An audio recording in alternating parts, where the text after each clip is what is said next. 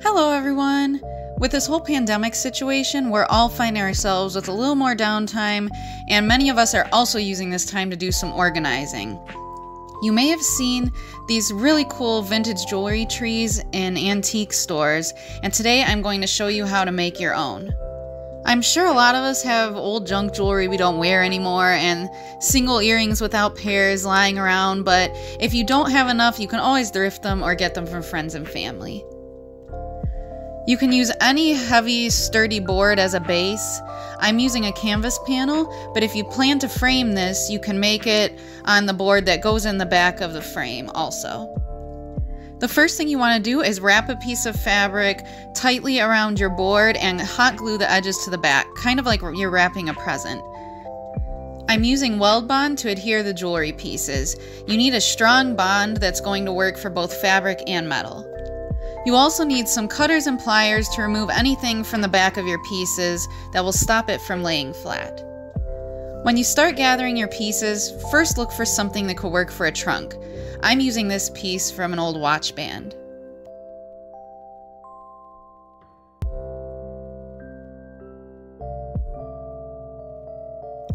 I'm also cutting some lengths of chain that I've scavenged from old necklaces to break up the design and help keep the shape.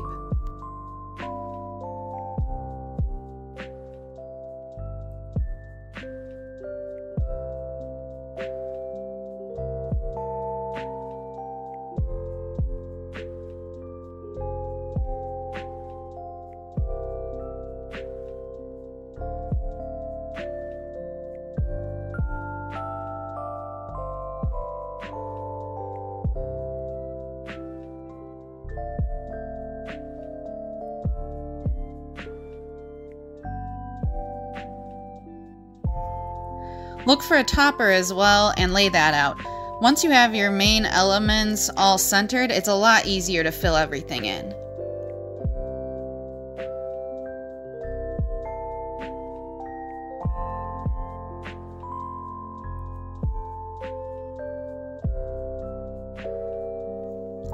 Next, just lay out your other pieces that you're going to use to fill the space.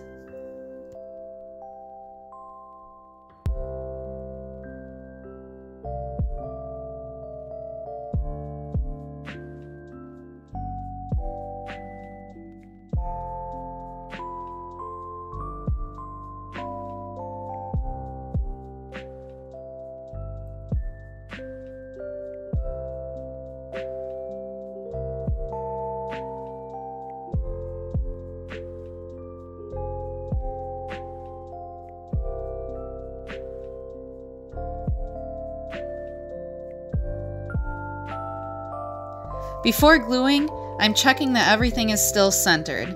As you glue, remember that the Weldbond dries clear, so don't panic if you see a little bit of white sticking out.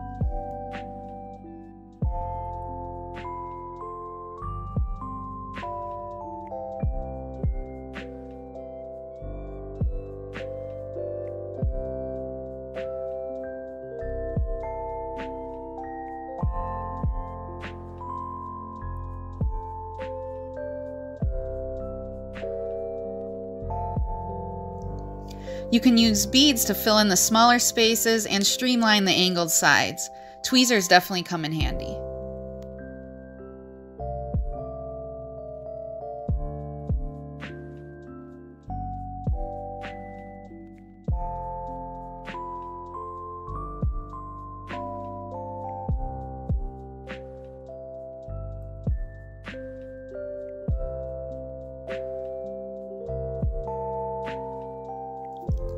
Thank you for watching!